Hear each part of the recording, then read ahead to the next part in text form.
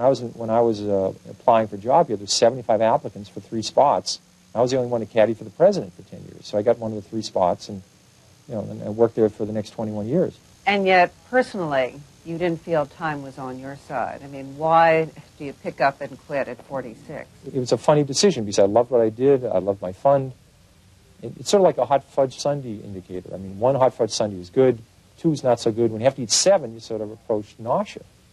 I had a lot of things I enjoyed. I enjoyed my job. I enjoyed my outside charitable activities.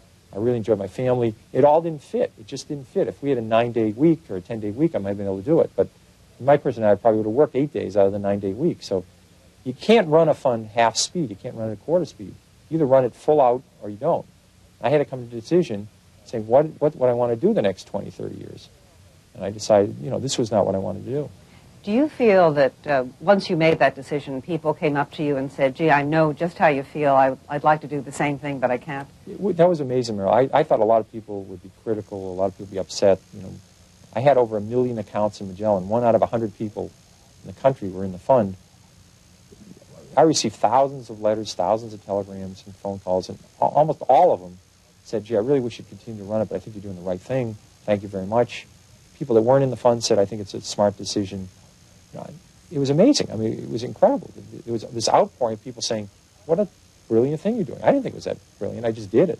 What advice do you give those of your generation toying with the idea of getting off the fast track?